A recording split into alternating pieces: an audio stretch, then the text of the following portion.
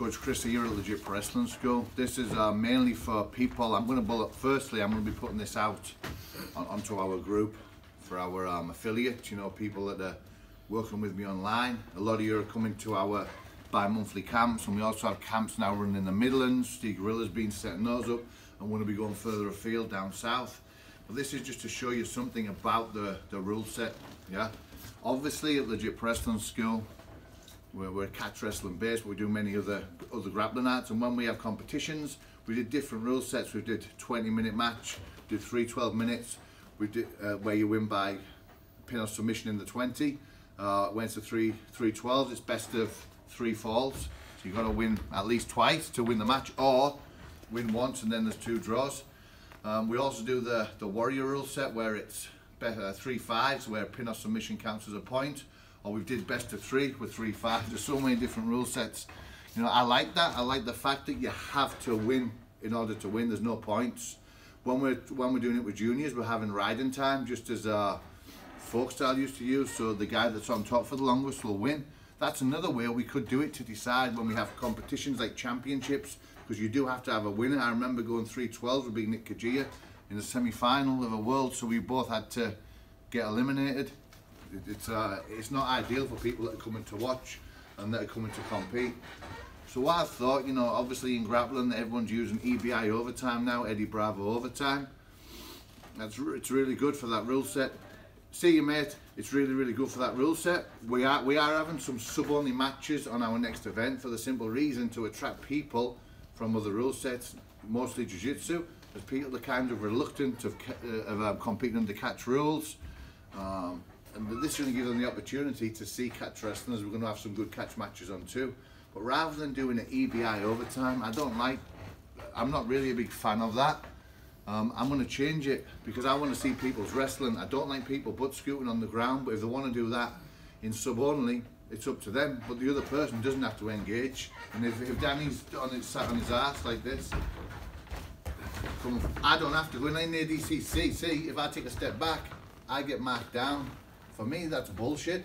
Let the man come up and fight. If he's down there, that's okay. Remember Brendan Shaw against Cyborg?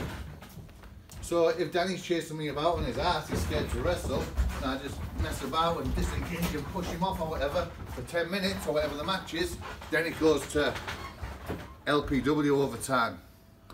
What's Legit Pro Wrestling overtime? It's exactly this. 2 positions you can choose from. Number 1 position is high defense. Danny's going to go high defense. So look, one guy's going to start here with the hands on the back.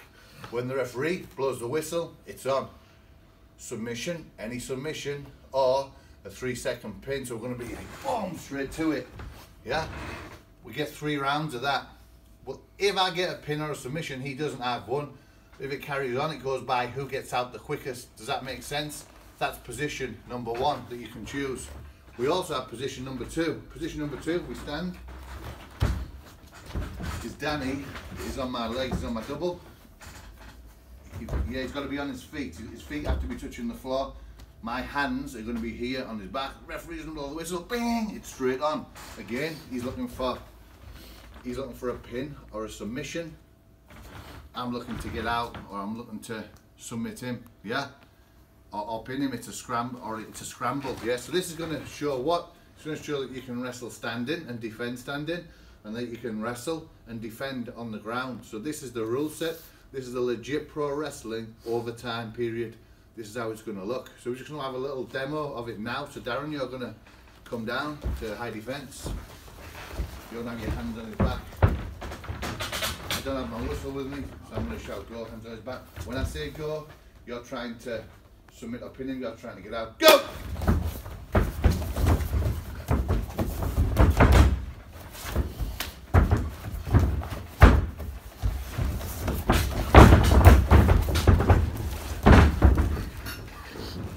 One, 2, 3, yeah, good.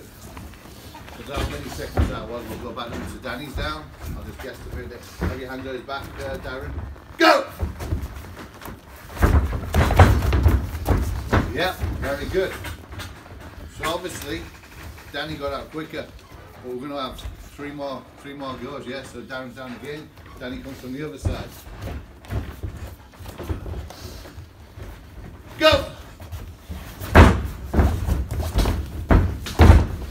1, 2, 3. Actually, you got the pin the last time, so you would have won, didn't you? You would have won already. But so now Danny's down. Go! I'm sure what would happen if there wasn't a pin or a submission. You keep going again and go by time. Come on, keep working, boys.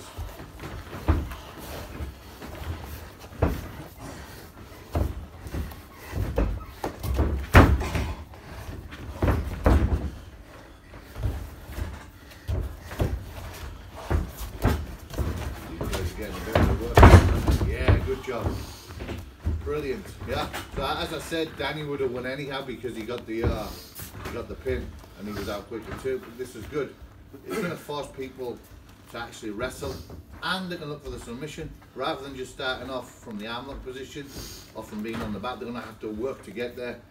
So now look, Darren is going to get on Danny's double legs. This is the other position. Going to get on Danny's double. Both feet have to be down. Danny, your hands are going to be on Darren's back. Yeah. When I say go, you can submit. You can get out. You can take him down, pin or submit. So get your arms around his legs, Darren. Go! 1, 2, 3. Brilliant. See that? That'd be very, very hard to stop. So if you win the coin toss, you're going to want to go for that. I have no doubt, yeah? But then that'd mean that he'd go first. The person who wins the coin toss, they choose. That's fucking brilliant. So now you're on his leg. We're going to make a killer out of you, Spence. Go!